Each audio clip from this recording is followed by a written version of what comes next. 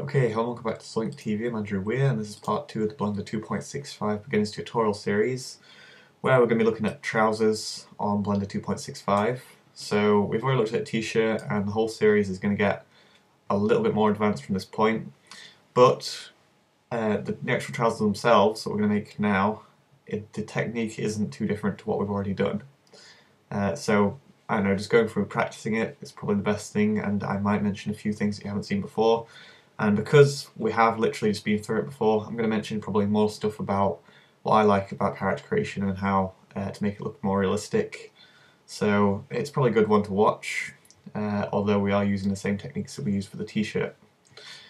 And so we can see that this is the default character still, there's no t-shirt, because I've started the scene again, and it's got a subdivision surface on there if you wanted to add that. But we're going to get into the trouser creation, and again, literally the same techniques.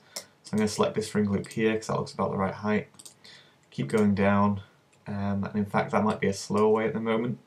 So what I'm going to do is I'm going to go into the front view and wireframe with Z and circle select. So scroll to change the size, select the area you want. I've obviously selected a bit too much there, so I'm going to undo that. Select the area that you want, which is down there, and then use the middle mouse button to deselect any area that you don't want. And basically that's just sped up the whole thing. And what we're going to do is press Shift D again, just like we did before, P to separate, and find it, select it, and just scale it with Alt S on the normals. Just enough to be noticeably above the skin. And this top ring loop should probably be a little bit more straight for the trousers, and basically the actual top of the trousers in here, it's probably going to be covered by the t-shirt, or you'd want to, unless the t-shirt's tucked in, you'd probably want to put the t-shirt over this part to make it look a little bit more realistic if you want a more casual character. And obviously there's going to be a lot of folds in the end of the t-shirt, which we looked at last time, so kind of make them go in line with this. And by changing the shapes here, it's actually going to make the skin come through. So we're going to have to select them again and maybe just scale them up a little bit more. So that one needs scaling. And I might, scale up a little bit more to make sure that there's nothing. And I think I will just go into wireframe and bring this area down. Because trousers are just a little bit more baggy. That's on a male character at least, and we're going to have maybe female characters. This might be okay to have the trousers this close to the skin, but if we want a male character a little bit more casual and so on, then you're going to want more folds and less tight trousers. So basically, if we do look at trousers, say our own trousers that you're probably wearing at the moment, there's loads more folds around this area than there are maybe in the thigh here, and then there's a few more folds over here, maybe quite big vertical folds, and then just loads of folds down here is what I would do. And basically some of them you don't need to make. So for instance, the folds around this area, they can just be textured on, give it a bump map, give it a normal map, whatever you want, to make it look like it's got real folds in there, and that will be just like a little bit better than actually modelling them in. And when they see it from the front, nobody's going to be paying attention that they're not actually 3D, but it is noticeable from the side.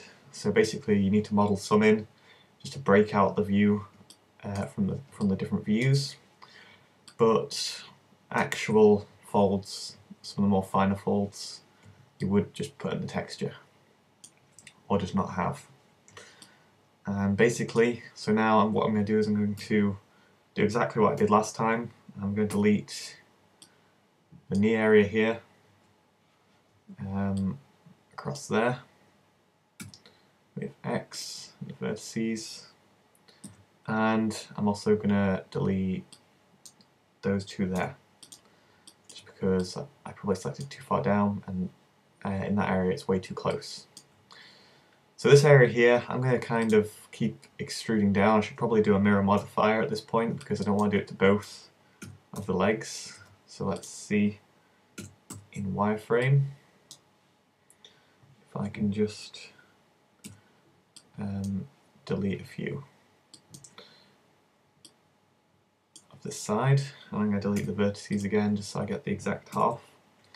And now I'm going to apply the modifier. I've got my center point up there, but it doesn't matter if it's up there as long as it's in the middle. So mirror, and there we go. And now what I'm going to do is I'm going to extrude down. So extrude on the z-axis, maybe as far as you like. It doesn't really matter too much. I might just scale that so it's a little bit more horizontal, a little more straight. And I might just scale it up a little bit. And then when I extrude down again, I might only go to the knee because we're going to have a lot of bending in the knee. I might scale it down and then scale and then extrude again. We're looking at it directly in front, so I'm going to grab that back and keep going like this. And basically, this is going to be all there is to it until we get to this point where I'm going to scale it down again. And we might want to go in there and model it a little bit better than that if we don't think it looks quite right. And then what I'm going to use is the bridge tool, which we talked about in another one of my videos. And if we apply the loop tools modifier, maybe search loop tools or look on my channel, you'll find the loop tools, and we will apply bridge, which will bring them together. And then a little bit more modelling to straighten that out from what it was just then. And we should have it something that looks fairly okay. I think I've messed it up a little bit there, but we'll straighten it out because it's kind of, you want to look at it maybe in object mode occasionally and then see what you need to change and just do a little bit of trial and error with the actual shape. But if you're going for an art style, this could actually be okay for shorts. That's not technically where the knees may be, it was just maybe like a fold. So it's really your judgment, but as long as we get it to look how we want, whatever we're doing, it's pretty much okay for an animation at least. And I'm going to keep scrolling. I'm going to keep extruding this downwards, making sure that it's not coming through anywhere, which at the moment it isn't. So I'm going to extrude down again, and I'm going to extrude straight down, and then I'm going to start adding in the ring loops separately. So I kind of want it to be in a little bit and out more over here. And those knees do look a little bit weird. They weren't really meant to be knees.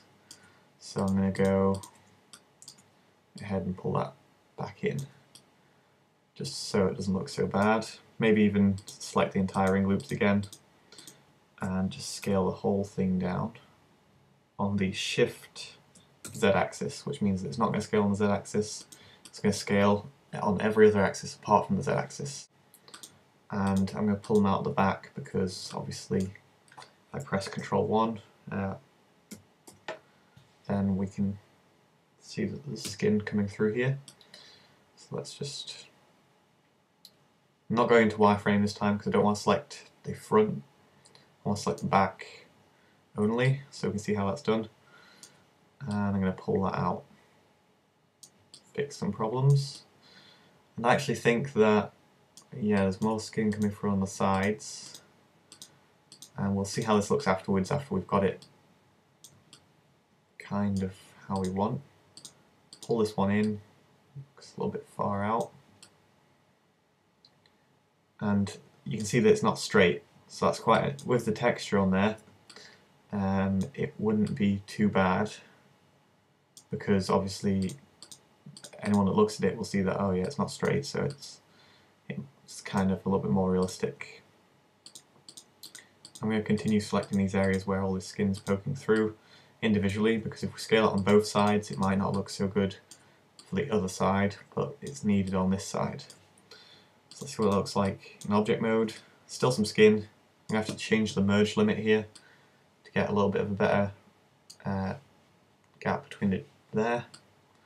And in fact, the reason that's happening is I'm going to have to move this upwards so that the merge happens before the subdivision surface. Because when it's been subdivided before, it smooths off the corners. Obviously we want the corners to join together. But there we go, I think we should be about done with the actual little modelling here. I'm going to turn and we still need some folds obviously, so we're going to need to more in the bottom, definitely add more folds down the in this area, and nobody would actually notice if you didn't add any more folds higher up. But again, higher up you might want some better detail, for instance belt loops, which is why we straighten this out, and we could add another ring loop in there just for later. Maybe even scroll that on the z-axis, and then that's set up just for later on, and we can use that a bit later when we want to add in the belt loops. But we are focusing, I'm going to focus on the bottom part here, and I'm going to slowly move up to where we want from this point, because this part down here is probably where the most realistic part has to kind of be. It really depends on what kind of art style you're going for. But I'm going to do loads of folds down here. And if you do actually just look at your jeans, supposing that they're not a different type of jean, it's probably not that folded, but if you were going to make a game and you were going to add in these folds that are actually there, then you'd have to make them pretty obvious or non-existent, because you don't want to make them, if you're just doing like one fold, then you'd have to do a few folds just to make it look more realistic. And so I'm going to do this with maybe making another ring loop in here, and then scaling that up. No, maybe not. Bring those in from the side, and then I think maybe just scroll those scale them in. And I was kind of thinking that we should extrude from here just to make that look a little bit better, but I think we should do that after we do the folds. So what I'm going to do, cut tool just as before, I'm going to bring it up to that part there, and then up to there, and that's okay for the first one. And then with that, I'm going to just grab this whole area here and move it in or out. And I'm going to move this one in, I reckon, which is going to create, if I go into object mode, it's going to create a push in there. So that means that we can actually probably make it look a little bit more realistic by bringing that closer to the part that's been pulled in. And let's look at that in object mode again. Probably need a better light on this, but you can definitely see that that's given a proper curve, which is kind of how the real curves in your trousers would be.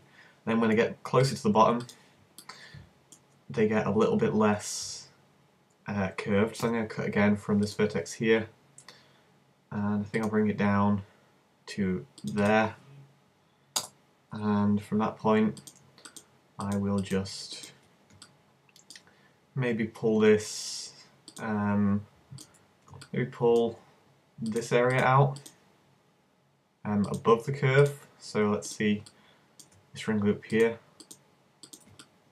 pull that from above the curve, and then pull this one here from above the curve as well, which means that that area that we just cut is actually lower down than the rest of it, which gives us this effect of it kind of curving off to the bottom of the jean. And I'm not going to do that all the way around, but as you can see from the side, that's the kind of effect we get from seeing it from the side.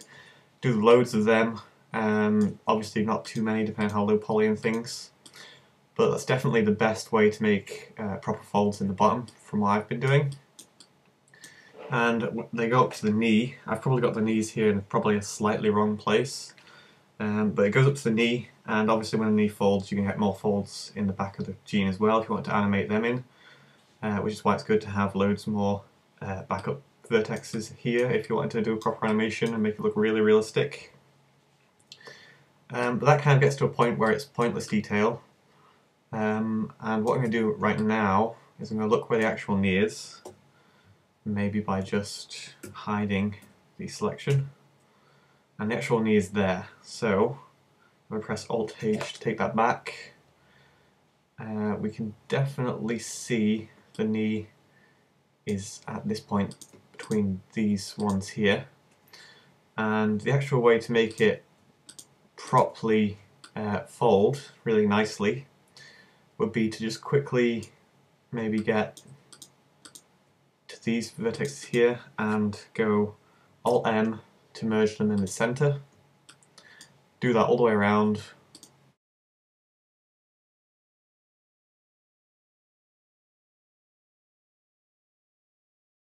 And that should be the same on both sides, meaning that when we bend this leg now, it's going to have a thin part in there, but this will still be smoother and round. And believe me, that does make it, if you understand what I'm saying, that does make it a little bit better for your jeans. And yep, we could add more folds in here if we wanted them, but I think that, again, folds in the bottom of the jeans and then no folds higher up looks okay. Just texture folds. And then finally the belt area here.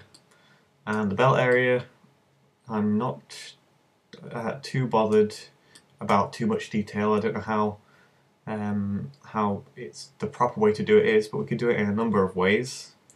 And I think the best way would maybe be just to select this here, see what we can do by pressing Y to separate it, and see if that doesn't make a noticeable difference. It's only very slightly noticeable in the light, but that could just be a different material there or anything, so that doesn't matter. And now that I've done that, we can actually just add in ring loops, bring them close to these here, and as I said, we don't need much detail. We could either just extrude it out and then extrude it down, maybe doing this after we get rid of that, and that would just make a quick little loop like that, which looks okay, nobody's going to be paying too much attention. Or the way that I would probably do it, because nobody's, again, looking this close at your character, is I would literally just extrude straight out a certain distance, and I'm going to do this once we've actually applied the subsurface modifier. So subsurface applied, mirror applied, subsurface applied. Let's see what we've got here, and I'm just going to extrude. We would do that all the way around, and nobody would notice if you just put the belt through that it doesn't actually exist in 3D space, because we zoomed out. You can just see that there is a little bit of detail there. I think that's pretty much all I have to say about Trouser Creation. I don't think these are the perfect trousers. They have turned out okay, and with a little bit more detail in there, and watching how many vertexes you use, just keeping it low, then you might want to not add the subdivision and so on. But we can see that that's how this looks when it's subdivided. Still works, and it will definitely help as well. So thank you for watching this little part, and I hope to see you in the next video. Please give me feedback in the comments, and so I hope I helped you out. Bye for now.